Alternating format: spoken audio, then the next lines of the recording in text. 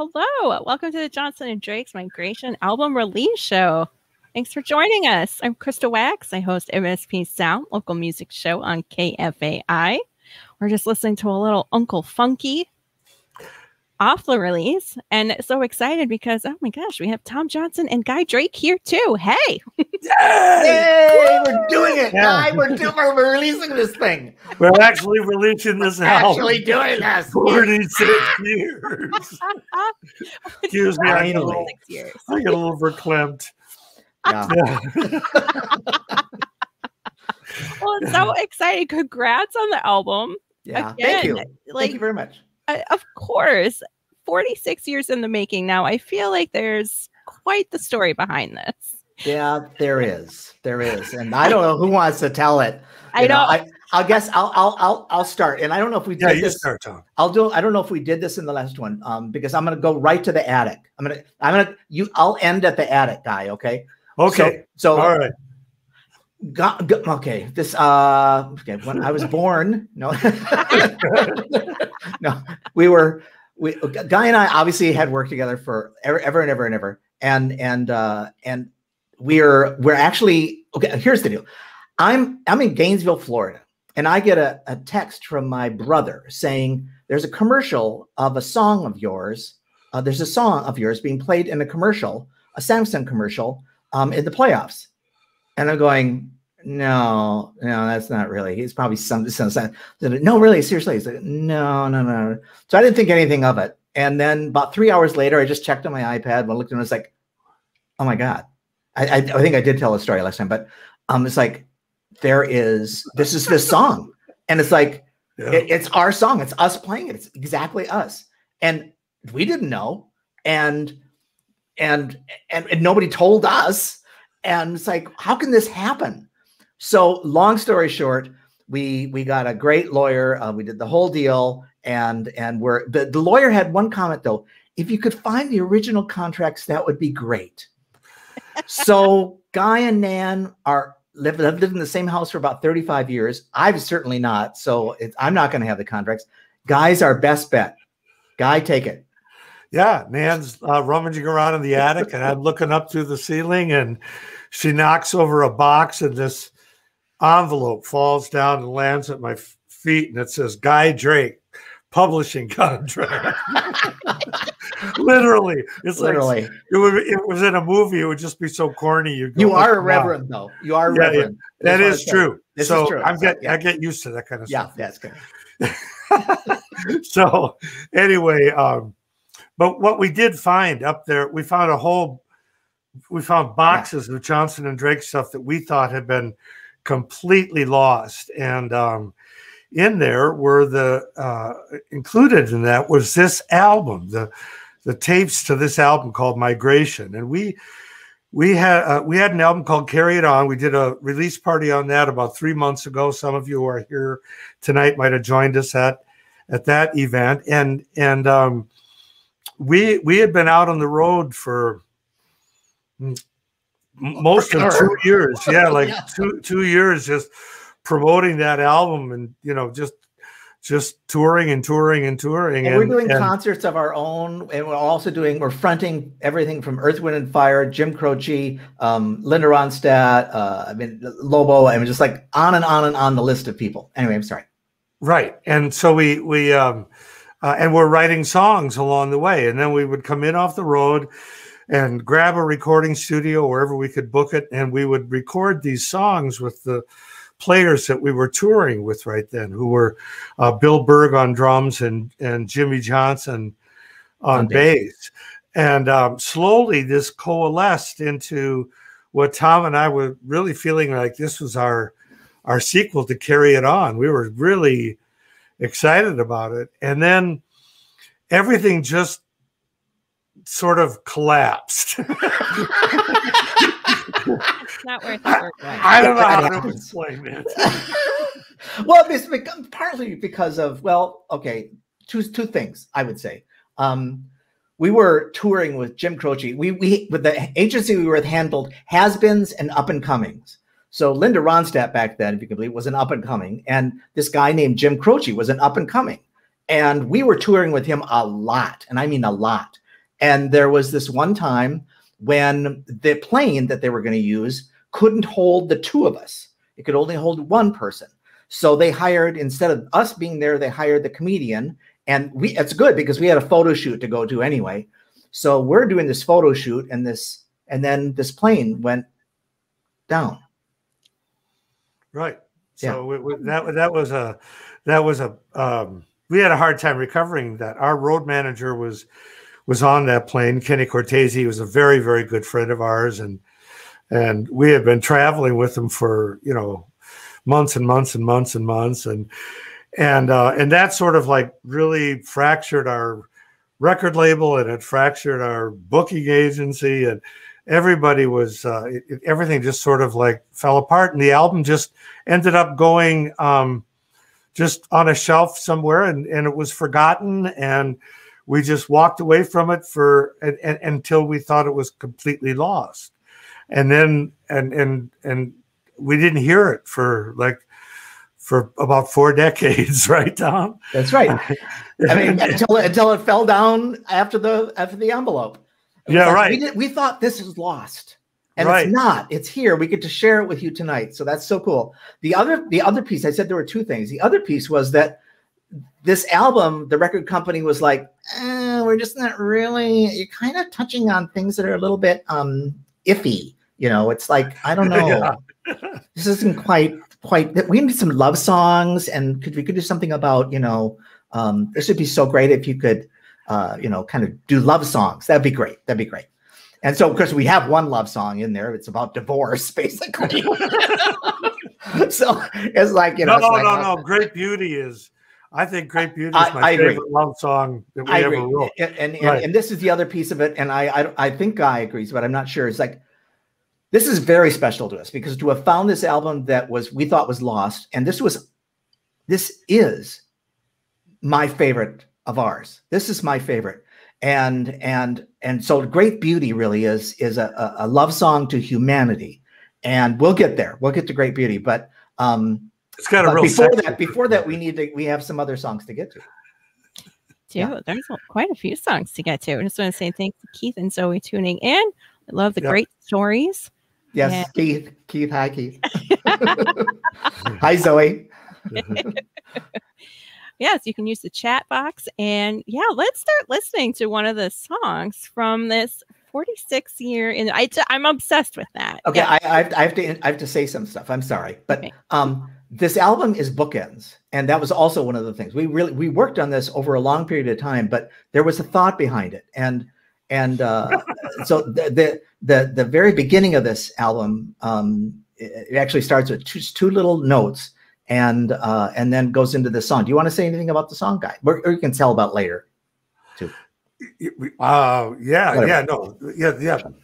There's two songs that are kind of bookends that are somewhat similar, both in feeling and in the theme. And this first song, "Searching for Some Peace," is. Tom mentioned this thing about the record label looking at us crosswise. It's a song that was really rooted in the whole women's movement that was really emerging then. And it's a whole song about discrimination against women, against long hairs, against old people. And it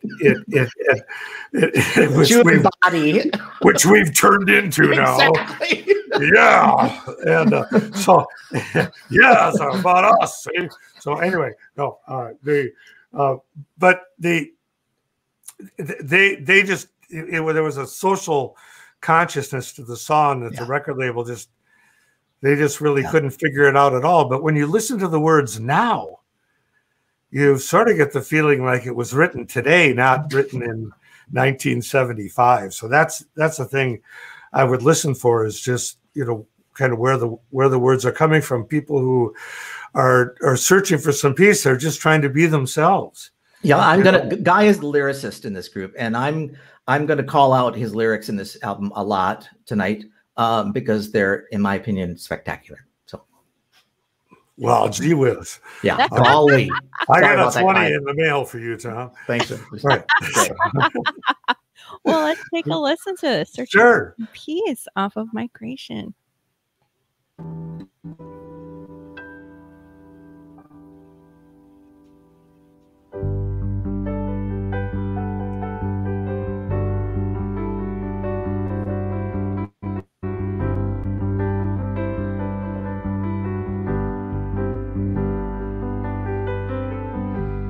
She will say, honey, I am tired complaining, but I know you care and it seems unfair to me. Every day it's a fight to be somebody in a girl's disguise. No one recognizes me. I'm searching for some peace, but it's hard to find and I don't know why. I have tension to release. I'm a lesser person in some men's eyes, so I'm treated as a piece. Just a blonde-haired girl who's always been shy. I will say I would like to have an answer. The frustration there I feel I share with you.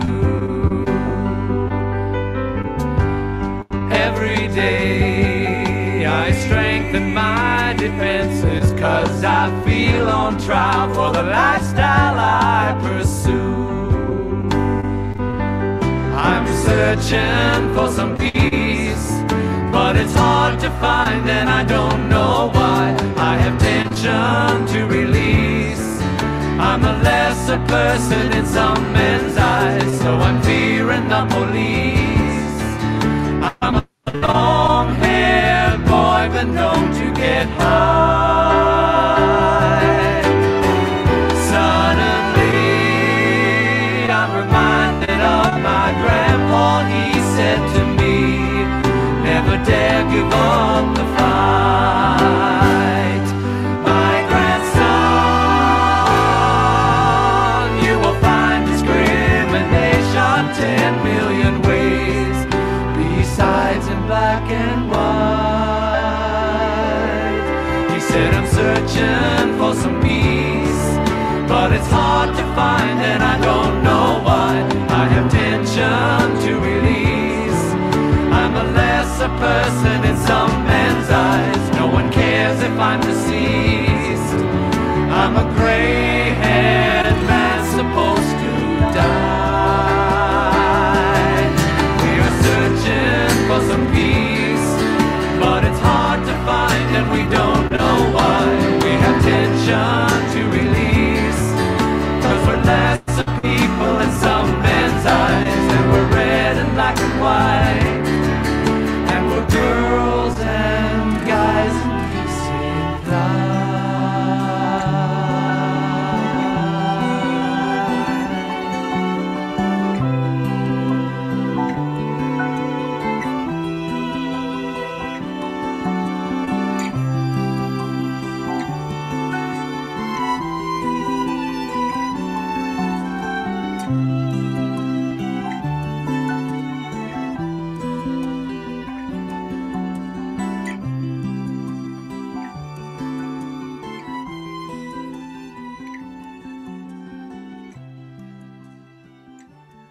Wow, that is a beautiful track. Searching for Some Peace off of Migration. Thank you. Johnson and Drake. Thank a lot you. of great comments coming up. Everyone keep the comments coming. If you haven't, there is a comment box, so feel free to leave a little comment and say hello. And there's some great players on that with Bill Berg and Jimmy Johnson on bass. There's also Jeff Bouchier on guitar, and I noticed Jeff's here. And I did Bernie, and you know the other piece, and I need to say this because the Mill City Quartet is playing there, and there's a lot to this because when we found the tapes, it was really they were demo. They were demos, and we had a great engineer, Paul Martinson, but who did lots of Dylan stuff. But it was really taking those and we needed to finish them up. So this is the time when I think we bring in the third part of Johnson and Drake, because this is really a triumvirate now, and it really is. And this third person is Guy's son. Oddly enough, and when you see him, you'll know it's Guy's son. So there he is, Rusty Drake. Yay! So I mean, at this point, it's like Rusty gets these tapes, and it's like, oh dear. These are 45 years old. Take it, Rusty. The real work starts. Hey, Michael, how you doing? Hey, everybody. I mean, I was thrilled to hear this music the first time. I instantly recognized that it was beautiful music with compelling lyrics and amazing compositions. It was wonderful. I was so excited. It was just that the songs weren't finished necessarily. There was things missing, like Tom was saying. And then also, of course, the tapes were 40. At this point, it was 41 years old. They'd been sitting unlistened to for decades. They sounded Tapes. Good, but there was a lot of issues with them. They were not ready for any sort of wide release. It just would not have been possible really at that time.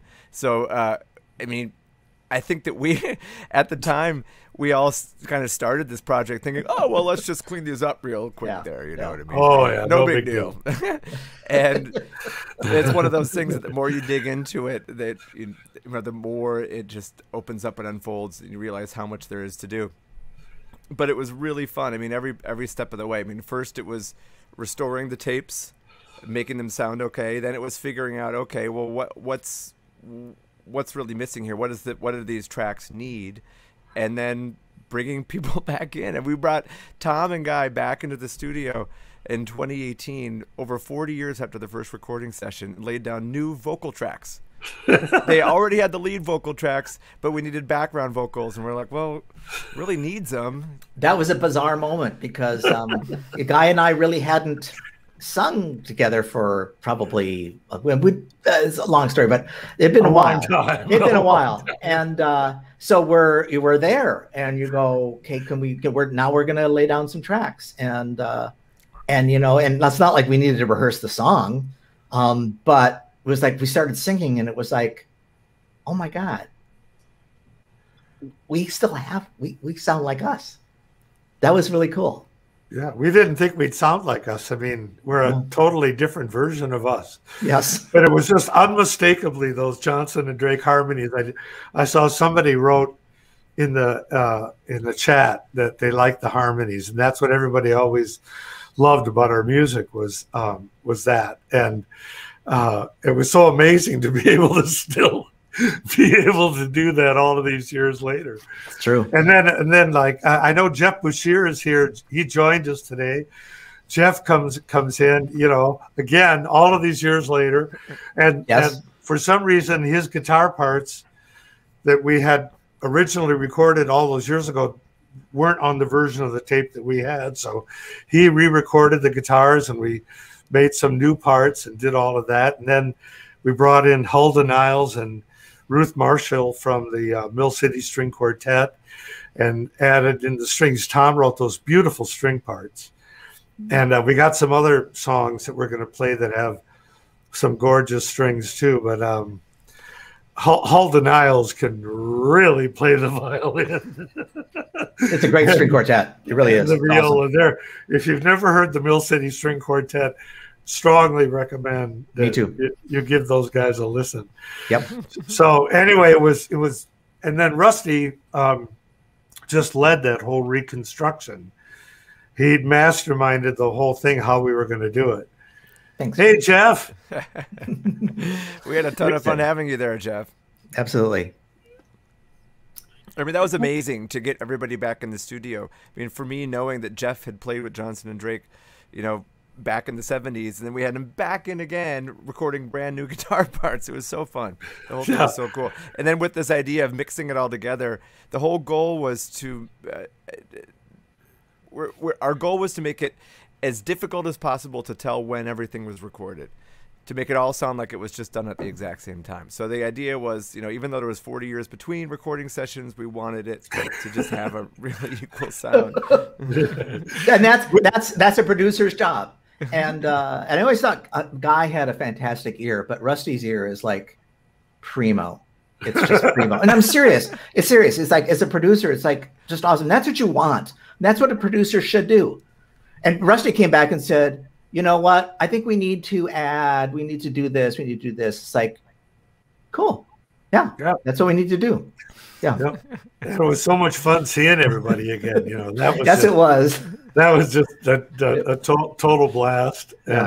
And catching up on all the old days and being on the road together and, you know, rock and roll in the 70s, which we had all shared back then. And so, yeah, it was just the whole experience was so much fun. And we've been working on it forever. I mean, Hulda recorded that violin part. I think she and I figured it out the other day. I think it was 2018. Yeah.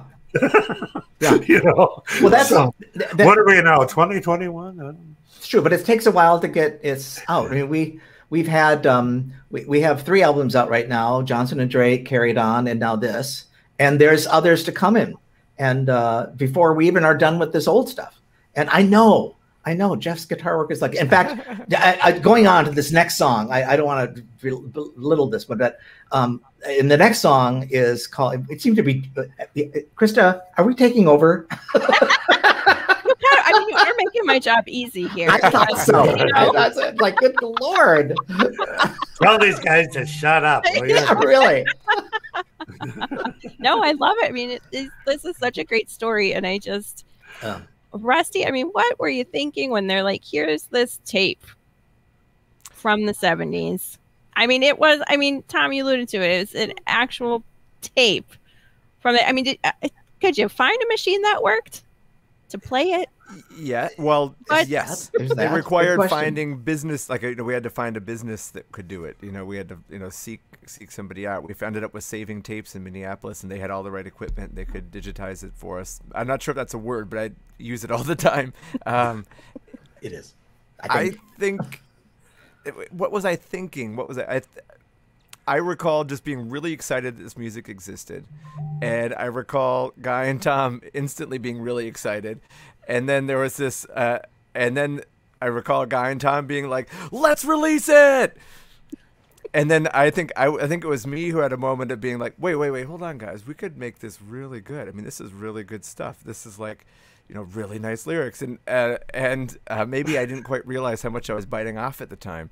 And we had some money from the Hello New Day Samsung commercial, because we won. I mean, we got that. So it was like, okay. Yeah. Now we ended up with a budget, basically. So we thought, well, let's do this right now, and let's we basically just spent the money from that commercial on this and other things. But yeah, Nice. I think we need another song. So to this song, you're talking about Jeff's guitar playing and Rusty's production. This is a perfect example of this song called "Between You and Me," which is yet another song that the record company went, "Are you kidding me? You're going to release this?" But I love Jeff's guitar work on this, and I love the way that Rusty really integrated the guitar work on this song. And I also have to. I'm sorry, I'm I'm talking too much, but there's so many great lyrics in this. I got to read this because it's like this is it. Now that I'm gone, although people will say he was cruel, he was gay, he was only a bum, and the fights, they must have had some. How could they know the respect that we shared and the fact that we cared just enough to let go of a love approaching limbo, of a love I know I'm not quite over? I mean, wow. Wow. So, Between You and Me. You and me.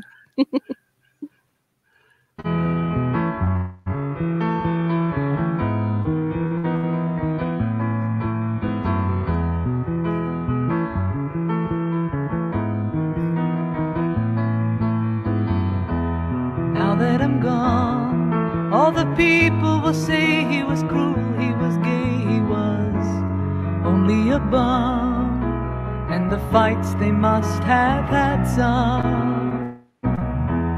How could they know the respect that we shared and the fact that we cared just enough to let go of a love approaching limbo, of a love I know I'm not quite over. Tell them all you love me, but don't explain. Keep in mind the good times behind the pain, but don't explain. what was between you and me.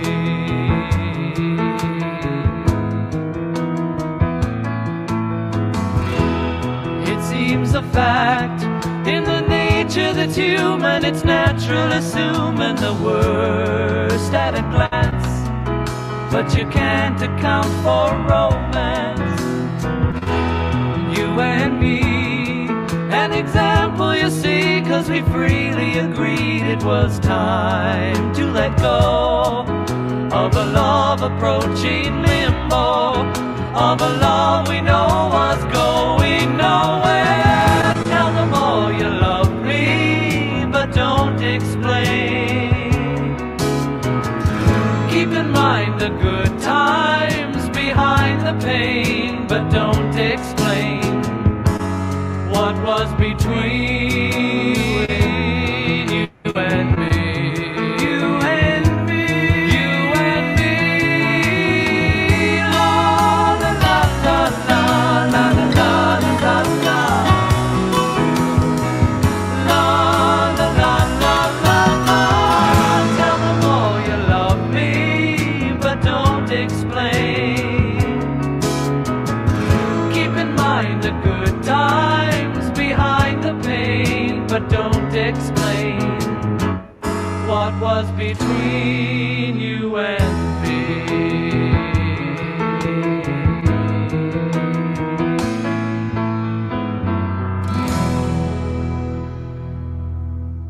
Thanks, Jeff.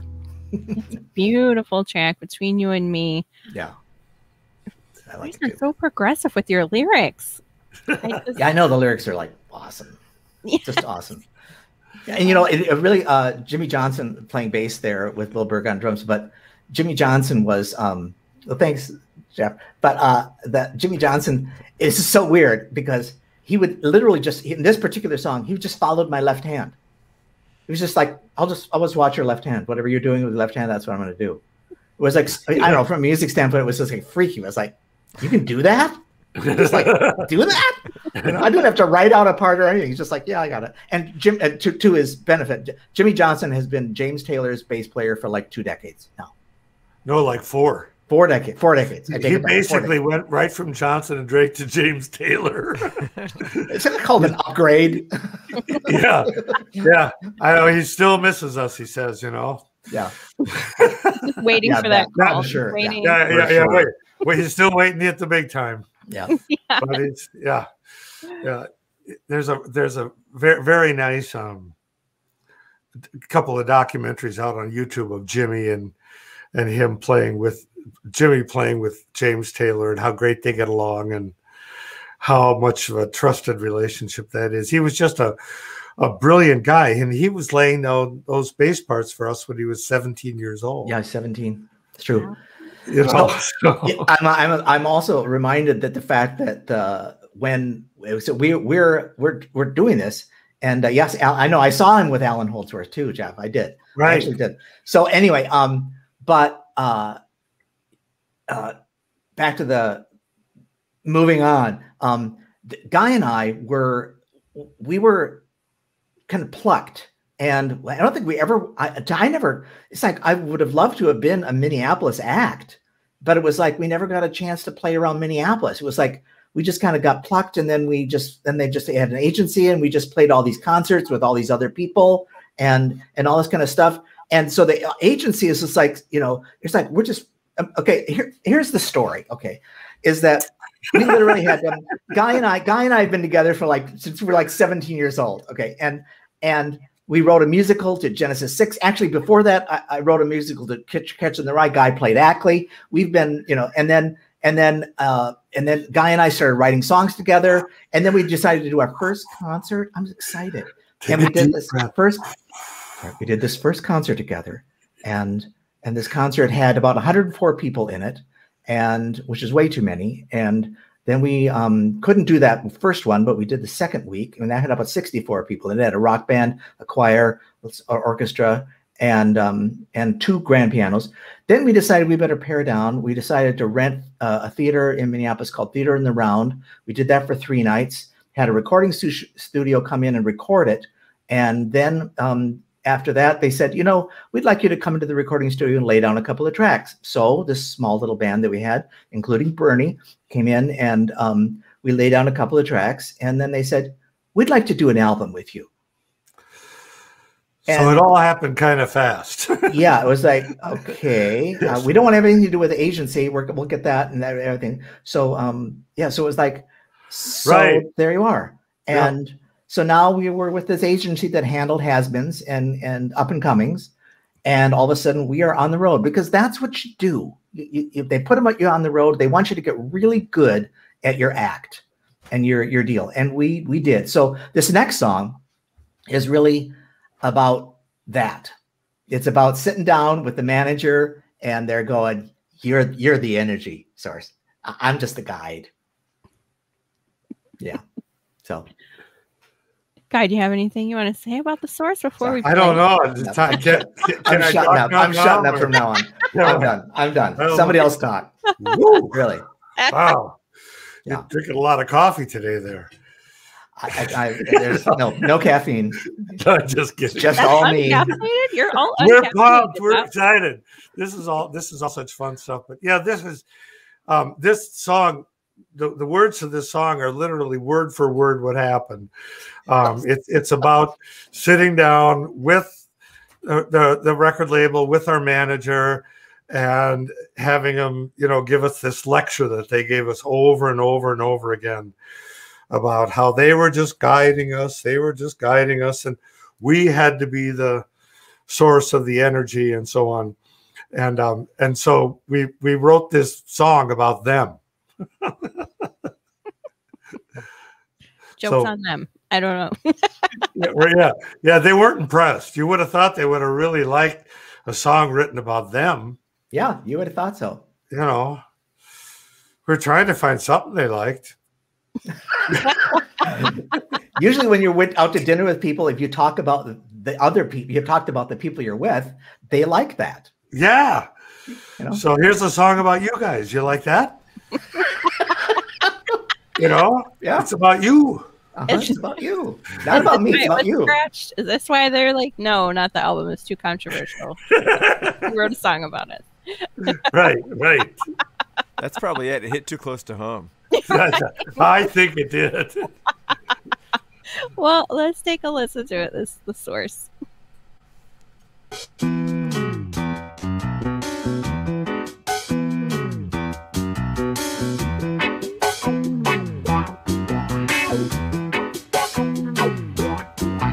He sat across the table from us, looking us right in the eye. He said, you won't start your career without some fear. I was too scared to reply.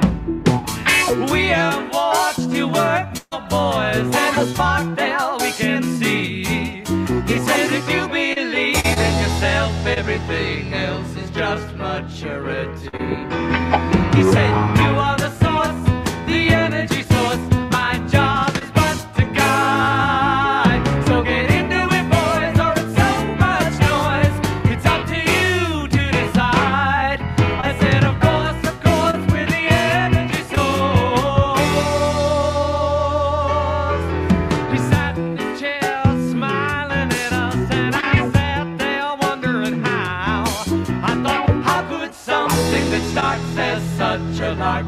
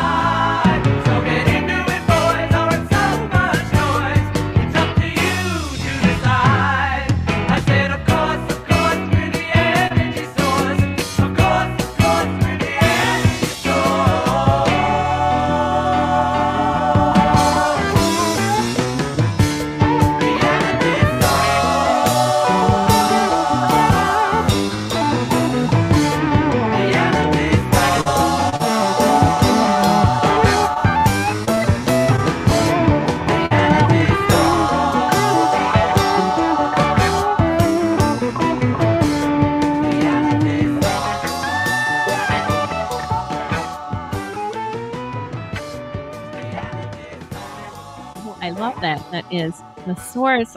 And you are tuned in to the Johnson Drake Migration virtual album release show. Hello. Joined, of course, by Guy Drake, Tom Johnson, and Rusty Drake. Hearing that Krista song Wax. again, I just thought about it. Krista Wax.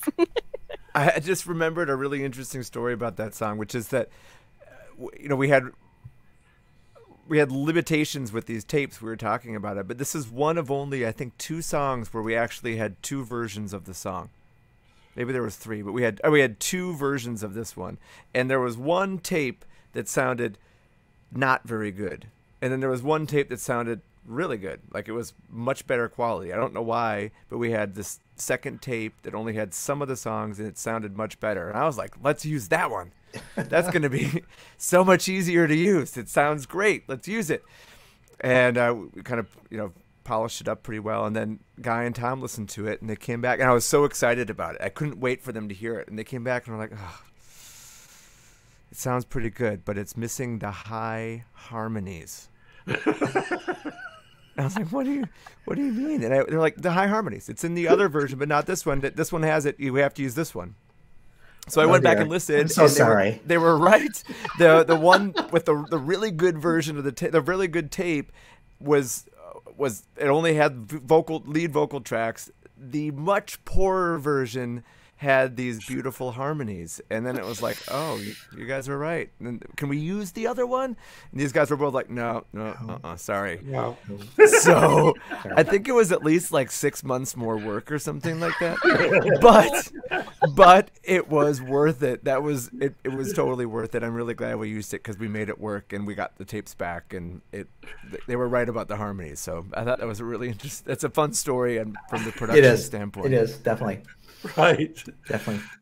Rusty's like, what are you guys talking about? Like, no, there's these high harmonies. Yeah. Yeah. So anyway.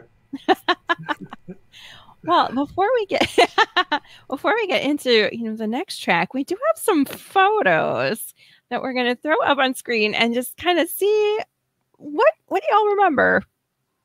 Oh my goodness, what's happening in this photo? Oh my God. Oh my God.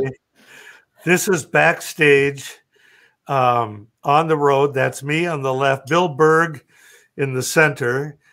Our drummer, that's Jimmy Johnson, sitting next to him. And then the guy on the far right is a member of, we must have been touring at this point with a band called Lobo, and he was the lead guitarist for Lobo. I think his name is J.R. something, and J.R. Cobb, I think. Wow, that's good memory. Yeah, I think that's the thing, because I did a Facebook stalking thing a while back. Well, I was trying to figure out. I saw some of these old pictures, and I was trying to remember who they were. But he ended up becoming a big deal.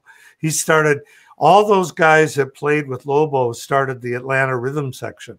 Yeah, I didn't. And he wrote a whole bunch of their hit songs, and they really had a great ride for about 3 or 4 or 5 years, just launching one #1 hit after another up there.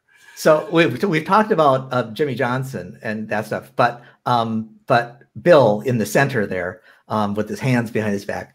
Bill is also one of a world-class animator, and at this particular time, both Bill after this, Bill and Jimmy moved out to LA, and we know what now has happened to them. They're world famous, but Bill actually started working for Disney. And there was a movie coming out called Beauty and the Beast.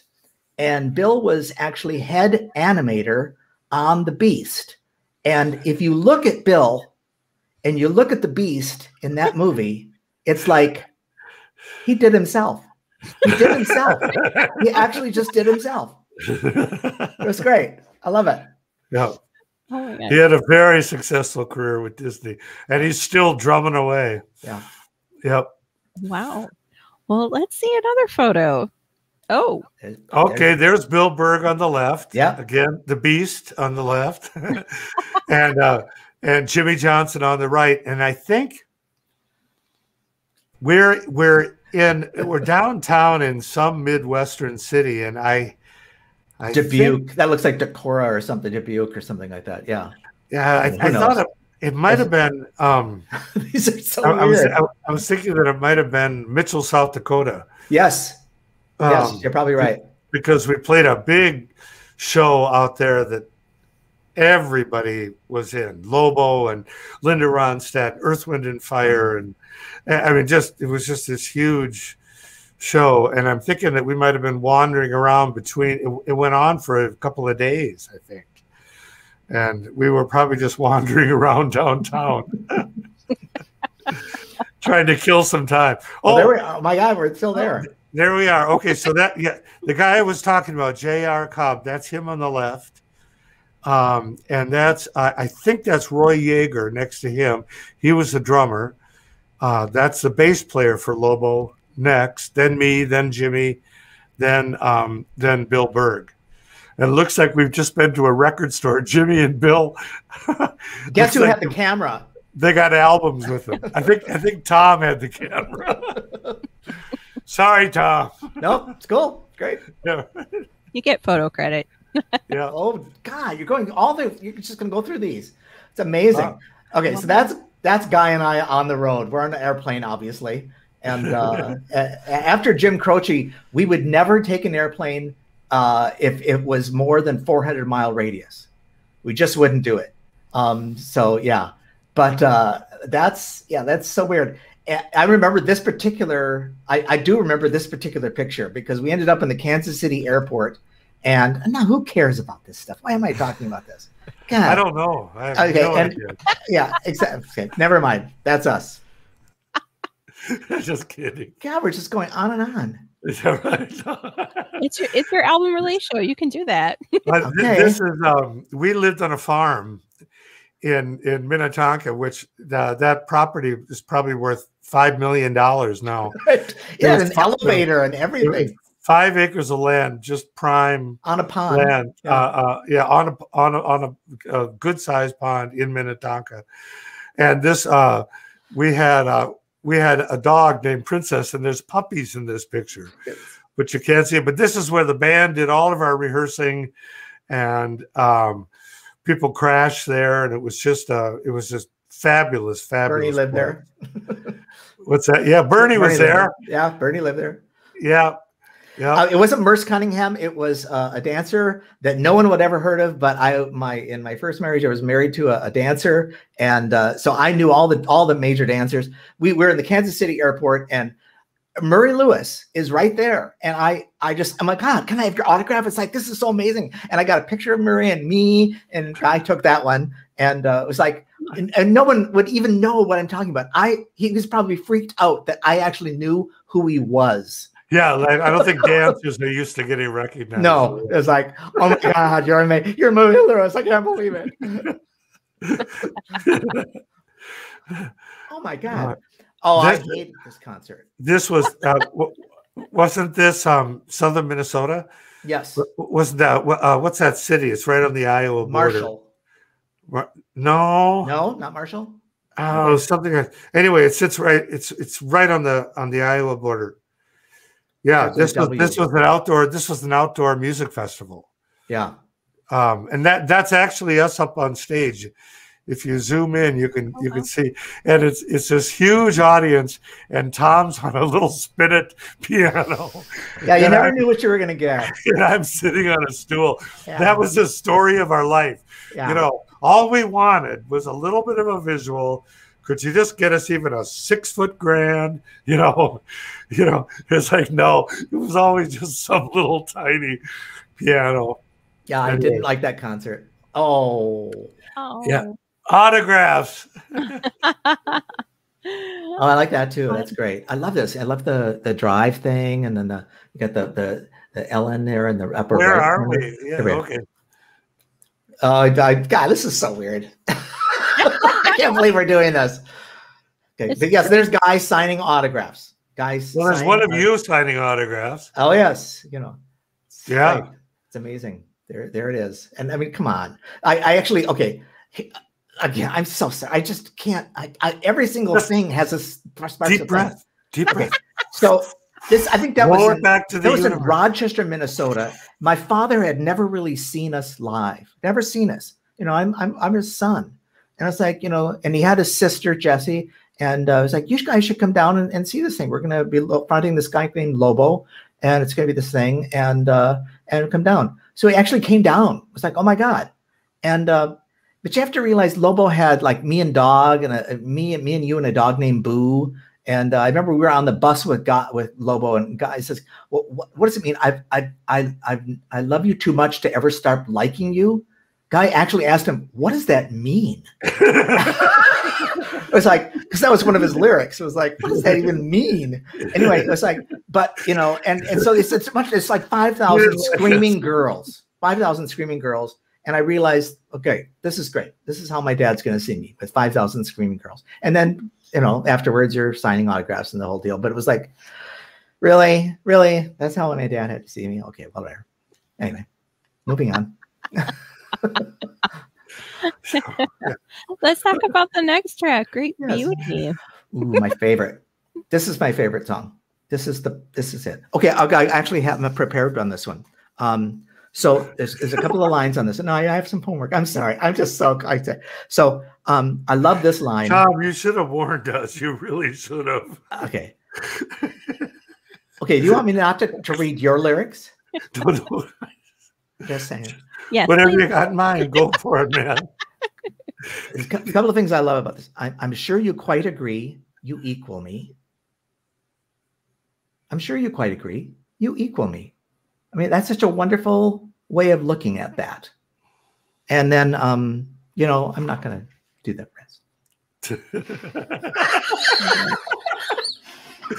So anyway, this song is about, it's actually just like a perfect snapshot of what my life or our life was at that moment. The first verse is about being, you know, I'm a part of We the People's Nation, a citizen of the USA.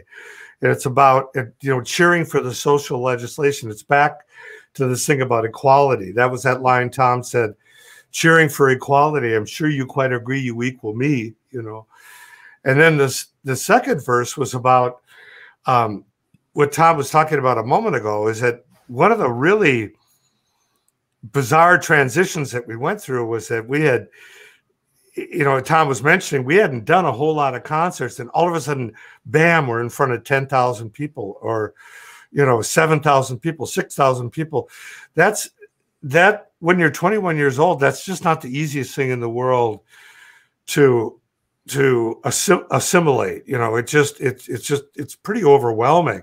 So that second verse, look at all the people at the concert. What the hell am I supposed to do? They're expecting me to be the expert. I'm so scared I'll miss a cue and ruin our debut and wreck reviews. You know, it's just about that stress of just being out there. And then, of course, the opening act, nobody wants to hear the opening act, right?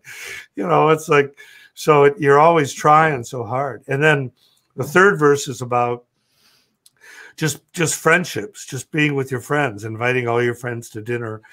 The third verse is the sexy verse. Fourth verse, I don't know what verse I'm on now, and then we kind of wrap it up. And it's sort of like these. If you think of going through a person's life at that moment and just taking a snapshot of morning, noon, night, midnight, you know, what is actually happening. That's kind of what great beauty is all about, and culminating with that all of these things just comprise this great beauty that we have of just being human. Beautiful. Nicely said. How did you come up with this? I mean, these are just amazing lyrics. And you were 21 when you wrote all of this? Yeah.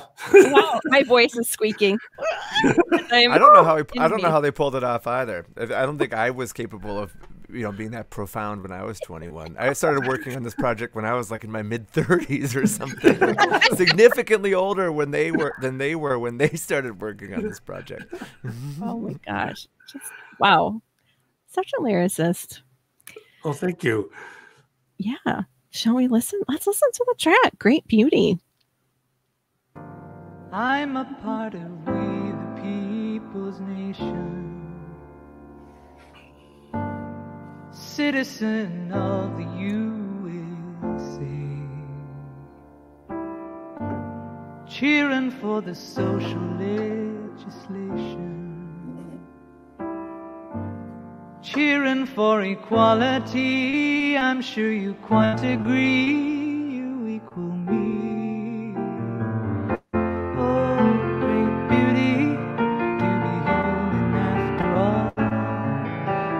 Joy for me in seeing you are free, a great beauty. Look at all the people at the concert. What the hell am I supposed to do? They're expecting me to be the expert. I'm so scared I'll miss our cue and ruin our debut rec reviews. Oh, great beauty, to be human after all. There's a joy for me in singing harmony and great beauty. I invited all my friends to dinner. Conversation roll along. Lately we're discussing saints and sinners, wondering where we belong. Have we been weak or strong, right or wrong? Oh, great beauty, to be human after all. In good company, discussing honesty and great beauty. Ooh, I love to feel you in the morning. Love the way you smell so sour and sweet. Wearing the pajamas you were born in. Lying underneath the sheet, we're sharing body, each sharing love. Oh, great beauty, to be human after all. I'm your refugee and you shelter me in great beauty. I am working on a new perspective, since it's all in how you choose to see. Now I look at life and I respect it.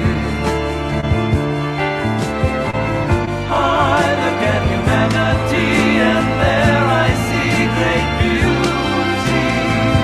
Oh, great beauty, to be human after all. There's a joy for me in being free to see great beauty. Oh, great beauty, to be human after all. There's a joy for me in being free to see. There's a joy for me in being free to see. There's a joy for me in being free to see. There's a joy for me in being free to see. There's a joy for me in being free to see.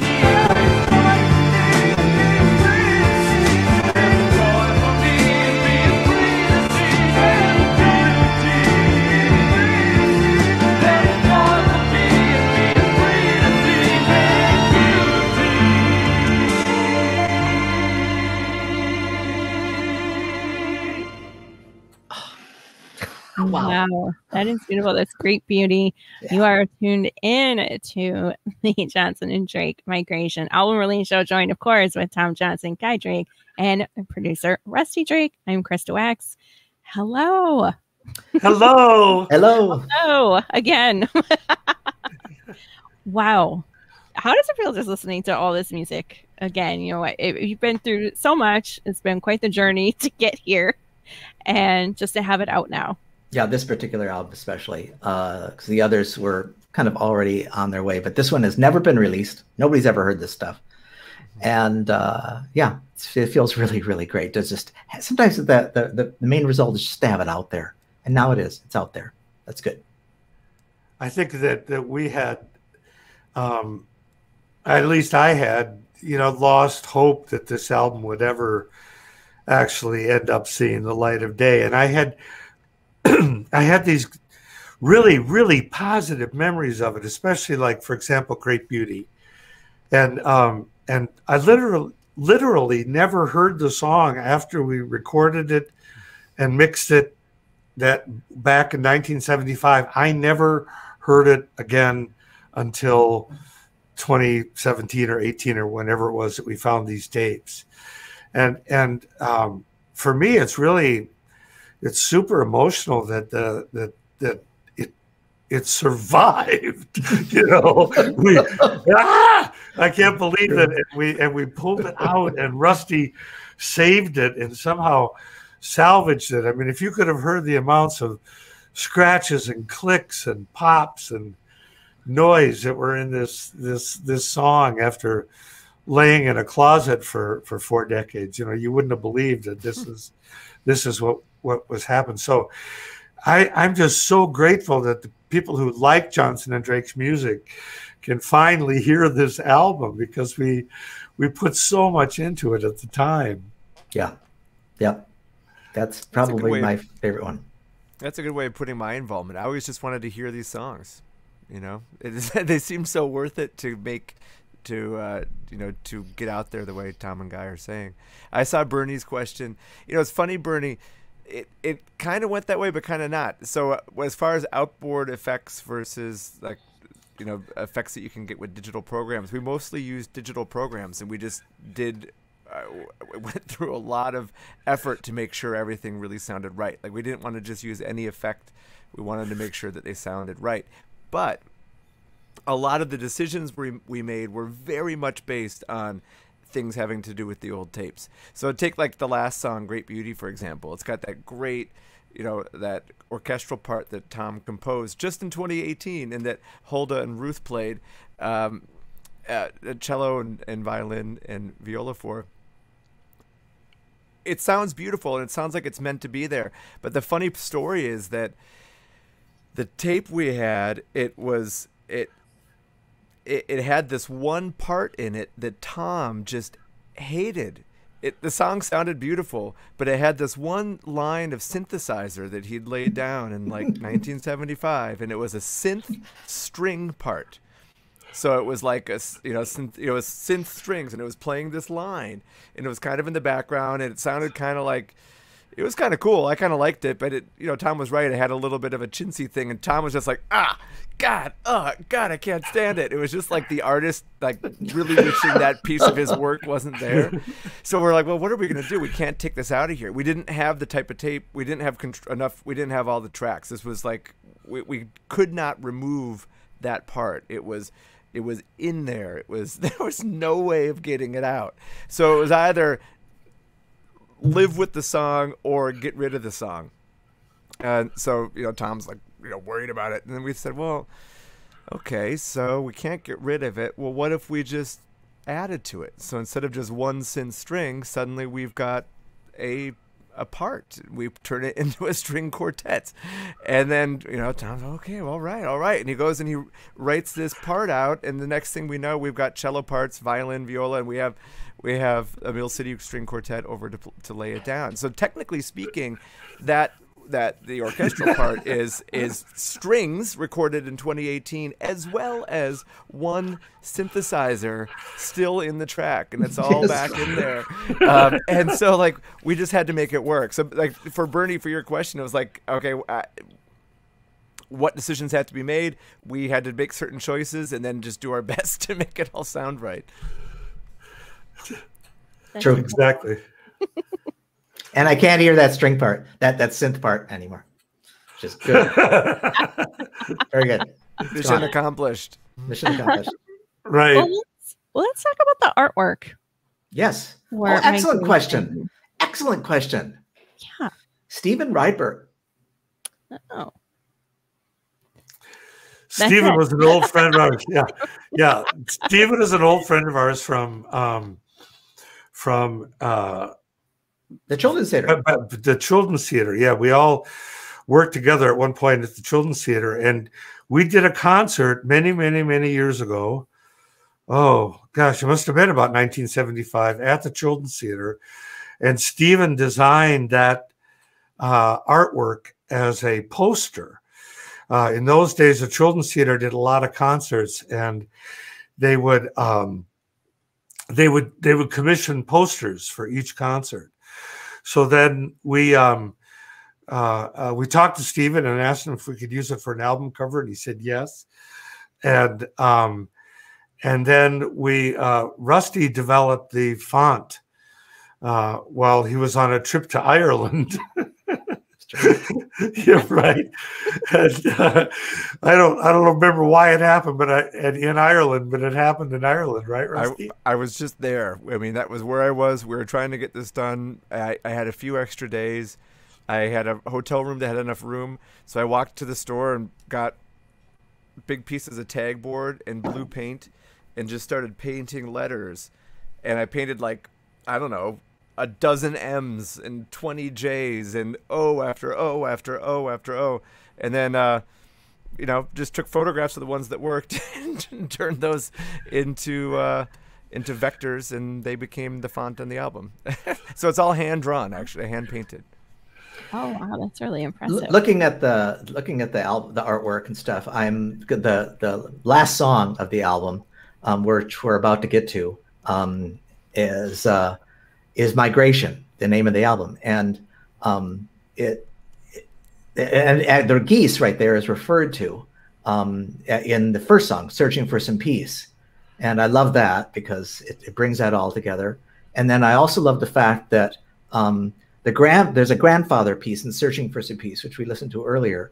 And when I wrote the song that we're about coming up called Migration, I thought it was too much like Searching for Some Peace. It's just like, oh, gee, this is like, that's kind of really similar to Searching for Some Peace.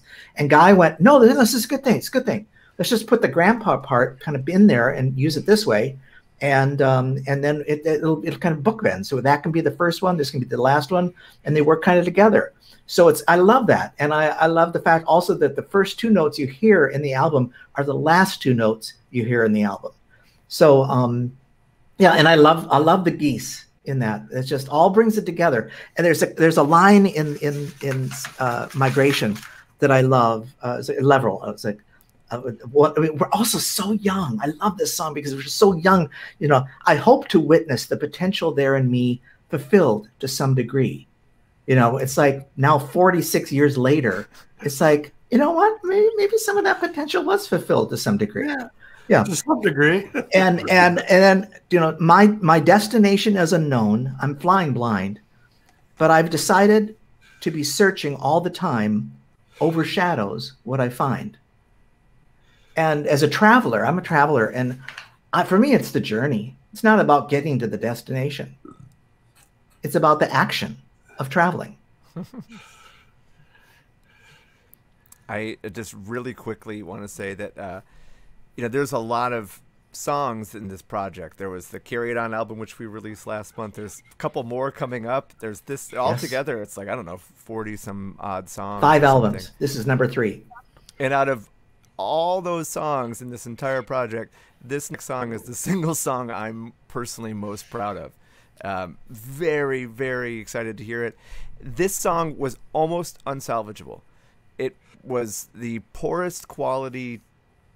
The tape was damaged. We just didn't. It was not even. We only had one copy of it that existed, and it was a damaged tape. Like pretty heavily so. It sounded really, really, really bad, to the point that we thought that we weren't even going to be able to use it at one point we were questioning if we could use it, which was not good because it was the title track of the album. So we were really, really worried about it. Like, we were trying all these things. We had, Jeff laid down some beautiful guitar for it. It was all working, but the tape just still sounded bad. And then we had Rob Osterlin, engineer who was helping us at Terrarium Studio. He and I had a total brainstorm one day and did this thing, and we brought it to life. And I remember that when we finally got to the final like mix of this, listening to it for the first time in my stereo, it was just like overcome with like just like it was so powerful. It was such a powerful moment for me to hear this song finished after everything that went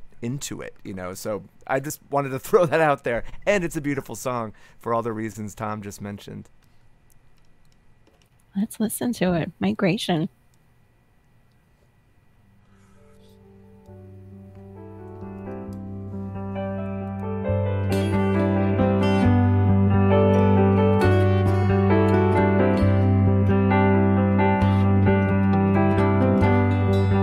I sense migration. See the geese are moving on. I'm sympathetic. I can feel myself respond. There's somewhere I'm being drawn. My destination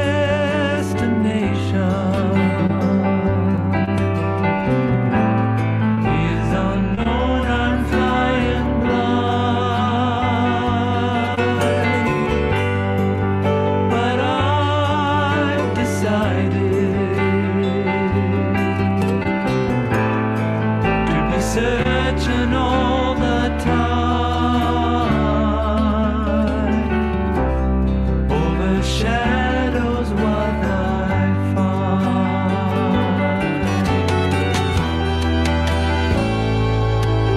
I'm reminded of my grandpa, all of those words he used to say to me.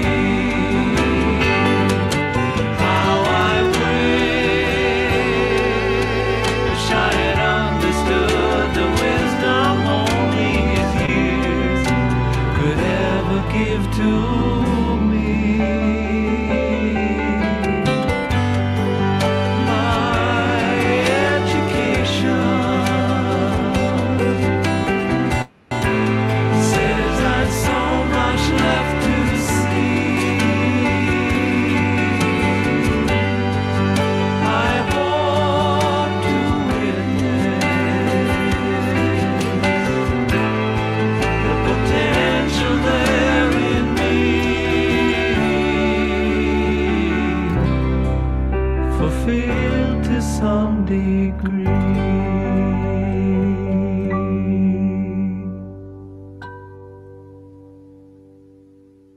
Oh, that's so beautiful. Migration by Johnson and Drake. Joined here, Guy Drake, Tom Johnson, producer Rusty Drake, and Krista Wax. Wow.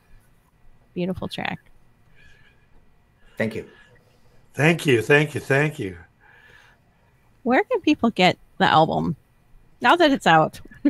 Spotify, Google Play, Amazon Play, iTunes. Okay, keep going. Everywhere, All everywhere that music's sold. Every online service, so all the streaming services. Download.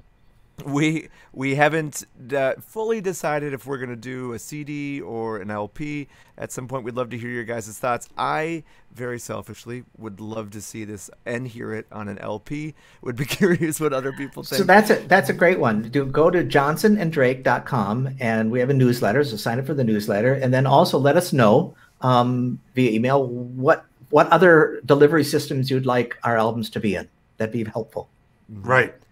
Yeah, and honestly, the newsletter is the best way to stay in touch. It'd be awesome if all you guys just either in the email that was sent out earlier today, if you got it, or on our website, sign up for that. It's just going to be the easiest way to stay in tune with what we're doing. If you sign up for it, it's less likely to go to your spam, and then you'll be aware of releases coming up down the road and everything else that we do. So if we do LPs, Bart wants a cassette tape. Fair enough, Yeah. Bart. We can get you one of those. Thank you, Bart. Yeah, that's good. Yeah. Right. Bart will get the only cassette tape. Like Right. one vote for cassette tape. There's always Bart. Yeah. So, good for you, Bart. Oh, I don't know you, but good for you. well, thank you all so much for being here and being part Absolutely. of this and doing just this Yes. awesome virtual album release show. It's been great listening to everything. Thank you, Krista. Yeah, everyone sign up for their mailing list, put in for a cassette request, whatever you may need. Thank you. Listen to guys. Krista's show. Yes. Oh, yeah, show on KFAI. Krista You're Wax right. on MSP Sound KFAI Tuesdays, midnight to 2 a.m. All shows are archived in case you're not up that late. All Yes. right. Thank you all so much. Thanks, everybody. It was good to have you Yeah, have a join great us. night. Thanks for being here. Until next time. We loved sharing it with you. I like